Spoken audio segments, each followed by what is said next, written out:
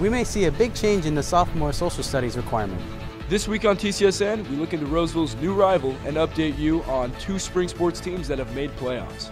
An RHS freshman taekwondo athlete is competing overseas. All this and more in an all-new TigerCast May 10, 2016. From Eye of the Tiger, this is TigerCast News. Broadcasting from Studio 403 at Roseville High School. Good morning and welcome to an all-new TigerCast News. I'm Nathan Benicio. And I'm Nick Chang. AP Human Geography is targeted for a big change next school year. Austin Daly has more on the story. Currently, AP Human Geography is just an elective. Next year, however, it may fulfill the sophomore history requirement, just like AP European History and World Studies do now. It's just one of those courses that's caught on nationwide. And the 3 biggest states where it's grown are Texas, California, and Florida, where it's really begun to take off. California, when it first started, had a few thousand kids, and now we're up in the tens of thousands. That's what gives students a third option as to what history class they will take as sophomores. 3 classes is probably better because you get a wider range, so people don't feel like if they are overwhelmed by the AP that they only can take world studies, but then if they get more of an option, they can choose what they want to do. We'll keep you updated on the state of the class. The deadline to fill out emergency card information is coming up. Students can complete the card information through Aries portal by this summer, according to Nurse Dale Edgerton. The district is trying to go paperless, and hence the electronic registration. So each family is supposed to have a parent portal, and it has to be done in the parent portal because that was a mistake last year. We found students trying to do it for their families in their student portal, and they don't get access to the same material. Last year, only around half the students filled out the emergency card information.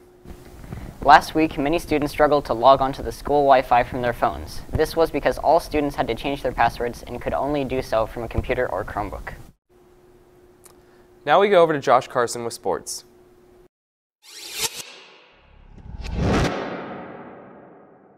Hello and welcome to this week's edition of TCSN. I'm Josh Carson. Sports are meant to be competitive, but who wouldn't want more competitive flair added into any given matchup?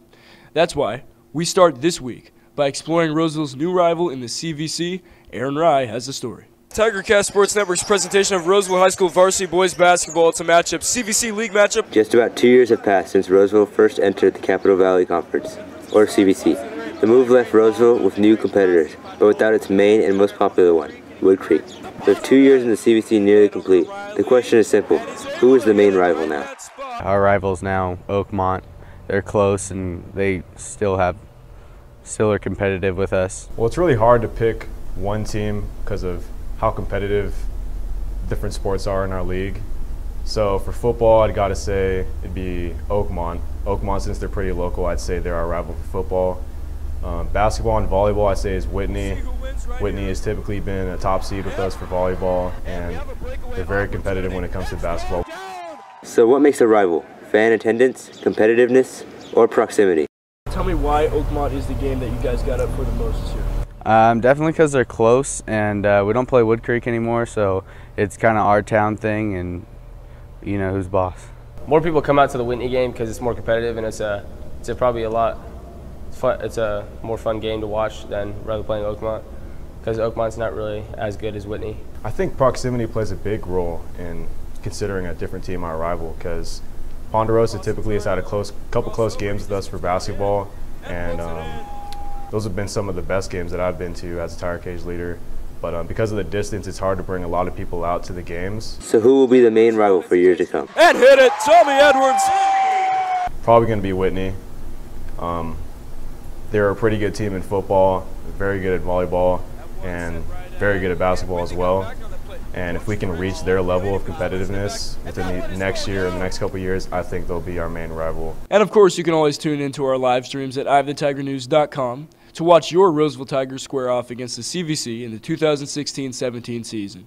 Hey, before we talk too much about next year, though, certain spring sports teams have punched their ticket into this postseason, one of them being girls soccer, who are in the number 9 seed in the Division II CIF Sac Joaquin Section Championships and will play number 8 Tracy tonight. Also, boys volleyball got themselves the number 1 seed in the Division I CIF Sac Joaquin Section Championships and will play the winner of number 8 Yuba City and number 9 Burbank at home on Thursday night. That game will be broadcast live at ivethetigernews.com, so make sure to tune in and support your fellow Tigers. And that's it on your home for Roseville High School sports. Top plays, breakdowns, and more. TigerCast Sports Network, TCSN. And now we go over to some info on this year's graduation.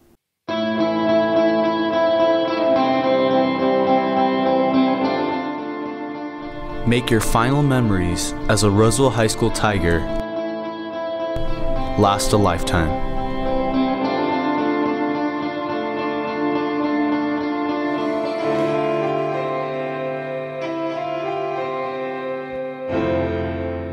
Available on DVD and Blu-ray at the Student Web Store.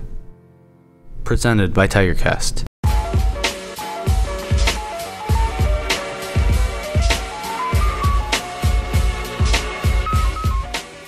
What's up? My name is Jeremy Frisch, and this is Tiger Talk. This week we're talking about a new law that would raise the legal age for smoking and vaping to 21. So we asked students' opinions about this. Let's go. Okay, so what do you guys think about the legal age for smoking and vaping being raised to 21? I think it's stupid. I think you should be allowed to do it whenever you want to. I don't really care. Why? Because vape. Do you vape a lot? Not really. No. I think it should go back to 18. Thank you. I think it should be lowered. Let's 12. Yeah, Let's get some kids in on this.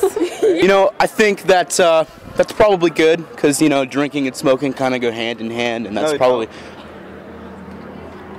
I think vaping should be allowed in schools, in classrooms. They should have a class. What do you think about the legal age of smoking and vaping being raised to 21? I think that's not right because I believe that people should have a chance, try things, and I'm not too opposed to the idea. I know that you have to be 21 to buy beer and to buy alcohol, so maybe if you have to be 21 to buy cigarettes, it might not be a bad thing. And do you smoke or vape? I don't know. You don't? But you have a favorite vape flavor? Or? No, I don't. What kind of vape flavors would 12-year-olds vape? Skittles, lemonade, bubblegum, yeah, sunflower seeds. Sour Patch Kids. Minecraft? Yeah.